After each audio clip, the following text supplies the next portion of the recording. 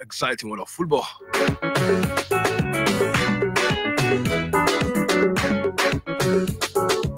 So sit back and relax as we take you around the world of sports this afternoon on Pensioners 106.7 FM. I won't be the one to do this alone, of course. I got Femi in the building as well. Of course, my name is Raymond, the sports illuminator. Femi Shitu, good afternoon. Good afternoon, Raymond.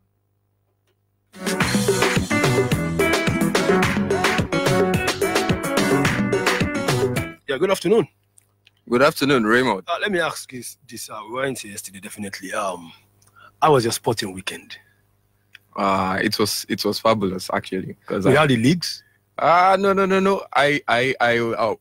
I would say because of the international break, though, there were actually some exciting fixtures that came out of that one. But then, if you are taking it to contract the league now, then no, I definitely missed that. It was actually boring.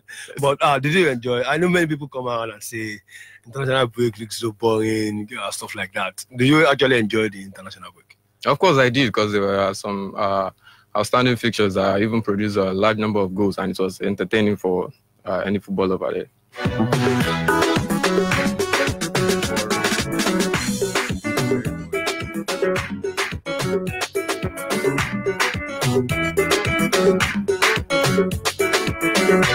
Of course, we start with basketball this afternoon, where yesterday the Tigers of Nigeria's basketball national team booked a place at Tokyo 2020, and they've been saying congratulations to them from the sports minister himself.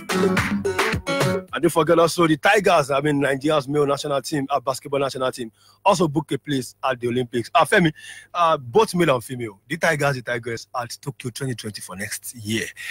Are you excited?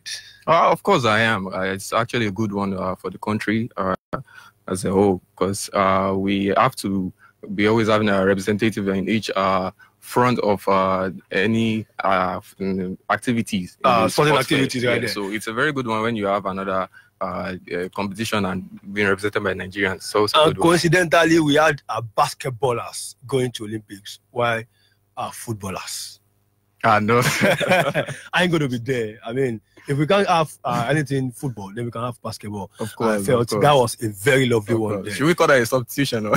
Anything you're going to call it, but then I think it's the right direction. At least basketball taking the place of football this time around.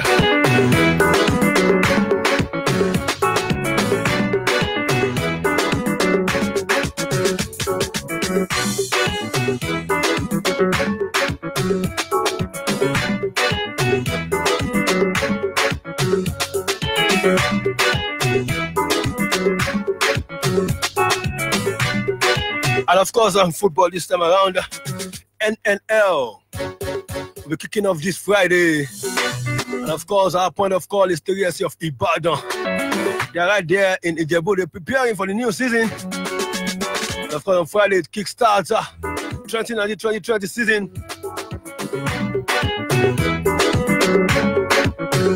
I don't know, Femi, what should we expect from Shooting Stars for the new season for the NNL? It's been a while we've seen anything right here in your state having a chance at the MPFL.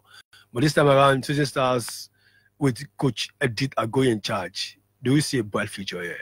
Maybe I should take your opinion. Of course.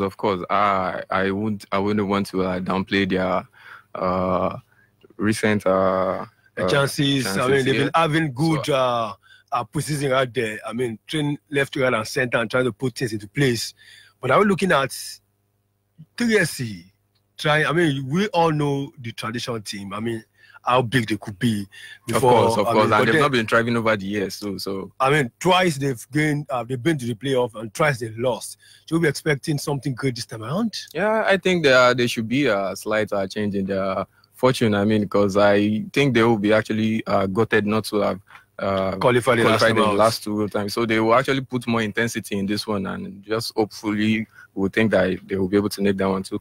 3SC is in B1 alongside Collins Edwin, Ekiti United, 36 Lion, Abia Comet, Goran FC, Dynamite FC, Apex Crane, Ibom Youth, Akadobi United, Gateway United, and of course Giant Brillas.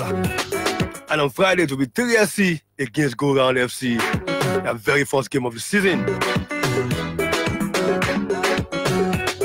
Of course, in case you don't know, volleyball in Nigeria, we have a league that exists in volleyball. And on Thursday, right in Abuja, the Federal Capital Territory, there will be matches for who to emerge as champions of the volleyball league.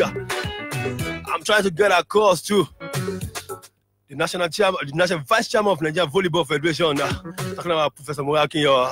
He's going to speak to us and tell us and give us what will happen there, right there in Abuja. When we get through, of course, we're going to hear him live on the show this afternoon.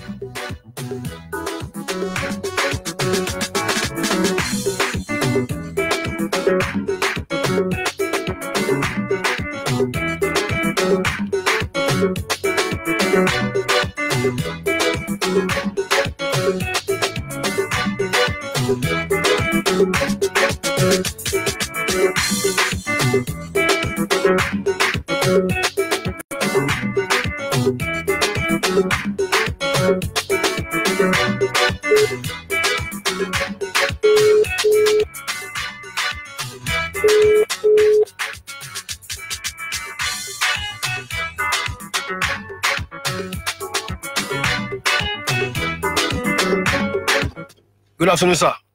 Good afternoon. Yeah, welcome to Pensioners 106.7 FM.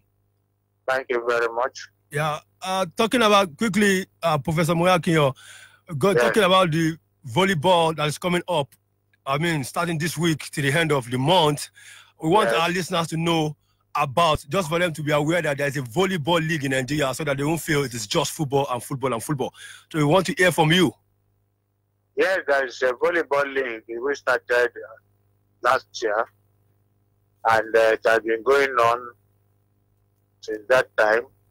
And it's been the various stages are being held in the various cities of the country. Like this year alone, with the first phase of the Division 1 was held in Ilorin, Kwara State. The final phase was held in Asaba. That's the Division 1 in Delta State. Then for Premier League, the first leg was held in Bauchi just a few weeks ago. And the final one will be coming up this month in Abuja from 21st to 31st of November, 30th of November. Okay. Are we going to have demoted teams and promoted teams?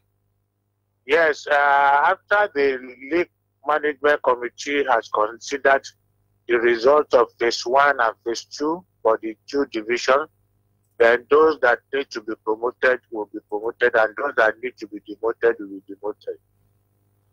Okay, so the league started last year and it continues. This is going to be a yearly basis in the case of continuity. Yes, it's going to be yearly.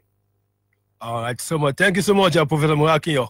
Thank you very much. You're welcome, sir. All right, thank you.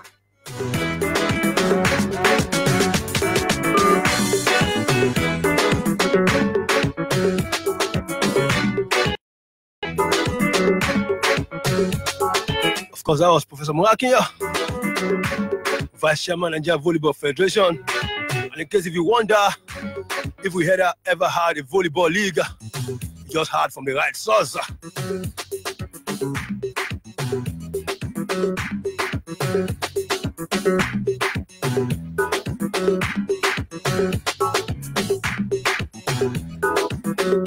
Quickly, we go straight to the MPFL. Let me have the fixtures for tomorrow's round of game, match 4. Let the listeners hear the fixtures. Okay, tomorrow, Wiki Tourist will be facing Delta, and MFM will be facing Warri Wolves. Rivers will be facing Rangers. Aqua United against Castina United. Lobby Stars will also be dragging it with Atlant, and Sunshine Stars with Eyimba. And the other one, Nasarawa versus Plateau, while Jigawa will be facing Kano Pillars. All matches tomorrow, 4 p.m. Nigerian time. And of course, Plateau United still lead the top of the table. 3 matches, 3 games won, 9 maximum points. Eyimba 3 matches 7 points. Ifeanyi 3 matches 7 points.